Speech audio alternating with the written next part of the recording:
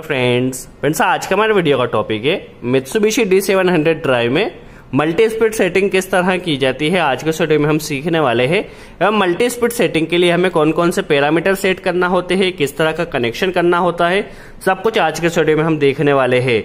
जैसा कि हम जानते हैं जो मित्सुबिशी ड्राइव होती है उससे हम किसी भी मोटर को 3 स्पीड में रन कर सकते हैं। एक होती है हाई स्पीड, एक होती है मिड स्पीड और एक होती है लो स्पीड। तो इसके लिए कौन सा पैरामीटर सेट करना होगा, किस तरह का कनेक्शन करना होगा, सब कुछ आज के वीडियो में हम देखने वाले हैं। तो वीडियो को लास्ट तक जरूर वॉच कीजिए। एवं इसमें जो मल्टी स्पीड सेटिंग होती है उसे हम दो तरह से देखने वाले हैं। पहली तरह से देखने के लिए हम क्या करेंगे, हमारी जो मोटर है उसे हम स्टार्ट स्टॉप करने के लिए एक सिलेक्टर स्विच लगाएंगे और एक सिलेक्टर स्विच जनरली हम लगाएंगे लो, मिड और हाई जो भी स्पीड की रिक्वायरमेंट हो उस तरह से हम कर सकते हैं। दैट मीन्स स्टार्ट स्टॉप के लिए एक सिलेक्टर स्विच लगेगा। और दूसरा तरह का जो कनेक्शन होगा उसमें हम क्या करेंगे, हमारी जो ड्राइव होगी, मोटर होगी, उसे इस रन बटन से स्टार्ट करेंगे और इस स्टॉप बटन से स्टॉप करेंगे। जनरली दो तरह से इसका कनेक्शन हम सीखने वाले हैं। तो चलिए कनेक्शन सीखने से पहले इसके कुछ टर्मिनल्स हम समझ लेते हैं, किस तरह का हमें कनेक्शन करना होगा, क्या क्या टर्मिनल्स दिए गए हैं। बेसिकली इसमें क्या होता है, सोर्स एंड सिंक की दो चीजें होती है। यदि आप देख सकते हैं यहाँ पे ब्लैक टर्मिनल अभी हमने सोर्स पे कनेक्ट करके रखा है। दैट मीन्स हम जो कंट्रोलिंग करने वाले हैं वह 24 वोल्ट से करने वाले हैं। दैट मीन्स जो पीसी टर्मिनल होता है प्लस 24 वोल्ट होता है जो ड्राइव से हमें मिलता है, और एसडी होता है जो 0 वोल्ट होता है। यदि हम सिंक में हमारे ड्राइव की कंट्रोलिंग करते हैं, यदि इस कनेक्टर को निकाल के हम यहाँ पे सिंक में कनेक्ट करते हैं तो हमारी जो ड्राइव की कंट्रोलिंग होगी वो 0 वोल्ट से होगी। बट अभी हम सोर्स में कर रहे हैं इसलिए हम पीसी से यूज करने वाले हैं। चलिए हम इसके और टर्मिनल समझ लेते हैं। पीसी क्या है, 24 वोल्ट है, एसडी 0 वोल्ट है। एसटीएफ क्या है, फॉरवर्ड रोटेशन के लिए है। एसटीआर क्या है, रिवर्स रोटेशन के लिए है। इसके अलावा आरएच क्या है, हाई स्पीड है। आरएम क्या है, मीडियम स्पीड है। और आरएल क्या है, लो स्पीड के टर्मिनल है। इसके अलावा 2, 5 एंड 10 जो टर्मिनल है पोटेंशियोमीटर के लिए है, इसको हम अभी यूज करने वाले नहीं है। वैसे तो मित्सुबिशी ड्राइव के कौन कौन से पैरामीटर सेट होते हैं, किस तरह के इसमें 2 वायर वायरिंग की जाती है, 3 वायर वायरिंग की जाती है, सभी के ऊपर वीडियो बनाए। यदि आप वह देखना चाहते हो तो देख सकते हैं। आज के वीडियो हम जस्ट मल्टी स्पीड मोटर की सेटिंग के बारे में बात करने वाले हैं। चलिए इसके सेटिंग का कनेक्शन देखने से पहले हम इसके पास हमारे पास एक मैनुअल है। इस मैनुअल में इसके टर्मिनल हम कनेक्शन समझ लेते हैं। चलिए मैनुअल में पहले इसके पैरामीटर हम समझ लेते हैं। जो 4 नंबर जो इसका पैरामीटर होता है, 4, 5, 6 नंबर, 4, 5, 6 ये इसके मल्टी स्पीड के लिए होता है। जो 4 नंबर का पैरामीटर होता है वो होता है हाई स्पीड। हम इस हाई जो 4 नंबर का पैरामीटर होता है उसमें जितनी हमें हाई स्पीड चाहिए होती है उतनी हम इसमें सेट कर सकते हैं। जो 5 नंबर पैरामीटर होता है वो होता है middle speed, that means medium speed. जितनी स्पीड हम सेट करना चाहते हैं वो सेट कर सकते हैं। और 6 नंबर जो पैरामीटर होता है वो लो स्पीड का होता है।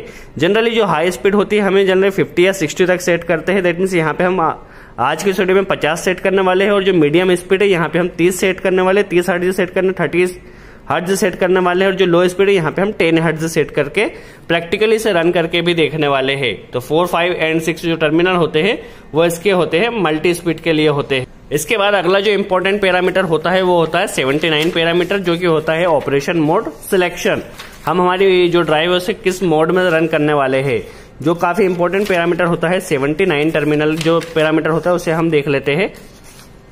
जनरली जो ऑपरेशन मोड सिलेक्शन होता है इसमें हमें 0 to लेके 7 तक की वैल्यू दी गई होती है। सभी का अलग अलग अपना फंक्शन होता है।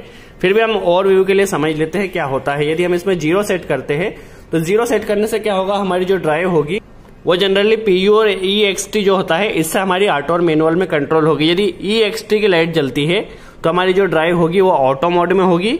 और इसके अलावा यदि देखिए यदि PU की लाइट जलती है तो हमारी जो ड्राइव होगी वह मैनुअल मोड में होगी। यदि हम इसमें 1 सेट करते हैं, 79 में 1 सेट करते हैं तो हमारी जो ड्राइव होगी वो मैनुअल मोड में रन करेगी। मैनुअल मोड में रन करने के साथ क्या होगी, इससे हम जो जनरली पुश बटन लगा के स्टार्ट स्टॉप नहीं कर पाएंगे। ओनली से ड्राइव यहीं से रन से स्टार्ट स्टॉप कर पाएंगे एवं इसकी जो स्पीड होगी इस पोर्ट से कम ज्यादा कर पाएंगे। जनरली इसमें हम 1 सेट करेंगे तो 1 सेट करने के बाद हम स्टार्ट स्टॉप यहां से कर पाएंगे और इसकी स्पीड यहां से कम ज्यादा कर सकते हैं।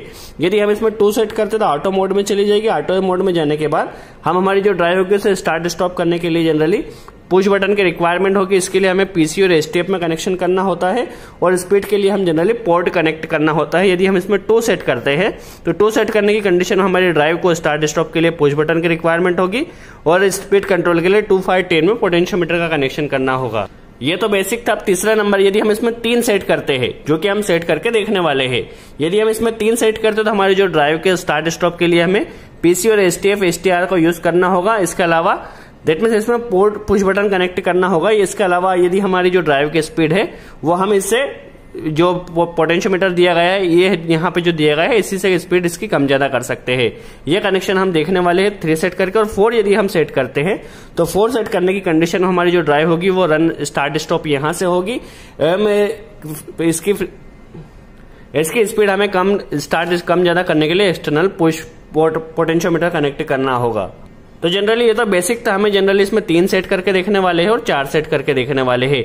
3 सेट करने की कंडीशन में यहाँ पे हमें इसमें पुश बटन का कनेक्शन करना होगा, जहां पे हम सिलेक्टर स्विच यूज करेंगे, एवं इसके अलावा हम एक और जनरल सिलेक्टर स्विच यूज करेंगे जो कि हम लो मिड हाई के लिए यूज करने वाले हैं। चलिए हम प्रैक्टिकली इसका कनेक्शन देख लेते हैं, किस तरह का कनेक्शन किया जाएगा, उसके बाद हम समझते हैं, प्रैक्टिकली कर देख लेते हैं। चलिए हमारा कनेक्शन हो गया है। कनेक्शन किस तरह किया है वो भी हम समझने वाले हैं, बट इस कनेक्शन से हम हमारी जो ड्राइव है उसे स्टार्ट स्टॉप करने के लिए पुश बटन का यूज़ करने वाले हैं। एवं मल्टी स्पीड जो 3 वायर है वो हमने जो कनेक्ट किए हैं, इसके लिए हमने एक सिलेक्टर स्विच अलग से कनेक्ट किया है। इसमें हमने पीसी का जो 24 वोल्ट वायर आता है उसे ही यहाँ पे कनेक्ट किया है, और उसी के आउटपुट में हम एक बार तीनों स्पीड के वायर को कनेक्ट करके देखने वाले हैं। उससे पहले हमने कौन कौन से पैरामीटर सेट करना होगा ये देख लेते हैं। 1 नंबर जो स्पीड का होता है उसमें हमने 50 सेट किया है। जो 4 नंबर होता है ये हाई स्पीड होता है, यहाँ पे हमने 50 हर्ट्ज फ्रीक्वेंसी सेट की है। जो 5 नंबर पैरामीटर होती है मिडिल स्पीड होती है, यहाँ पे हमने 30 हर्ट्ज सेट की है। और 6 नंबर में हमने जनरली 10 हर्ट्ज फ्रीक्वेंसी सेट की है जो कि लो स्पीड होती है। चलिए अब इसके बाद जो इंपॉर्टेंट पैरामीटर होता है वो होता है mode selection, operation mode selection. यहाँ पे हमने 3 सेट किया है। 3 सेट करने पे जैसा कि हमने देखा था कि यदि हम यहाँ पे 3 सेट करते तो हमारी जो drive start stop push button से होगी, और जनरली हम यहाँ पे जनरली 3 स्पीड के जो वायर लगाए हैं उसके लिए हमने एक सिलेक्टर स्विच अलग से लगाया है। वैसे तो 3 सिलेक्टर स्विच लगाना चाहिए थे तीनों स्पीड के लिए, बट हम समझने के लिए एक ही सिलेक्टर स्विच से समझ लेंगे किस तरह कनेक्शन किया जाएगा। जनरली यदि हमें 3 सिलेक्टर स्विच लगाना होते तो जो पीसी का वायर है तीनों सिलेक्टर स्विच में कॉमन करके एक जो इनके आउटपुट के वायर आए उसे वहां पे कनेक्ट कर देते। चलिए इस बार इसे देख लेते हैं किस तरह ये वर्क कर रहा है, जस्ट हम समझने के लिए कर रहे हैं।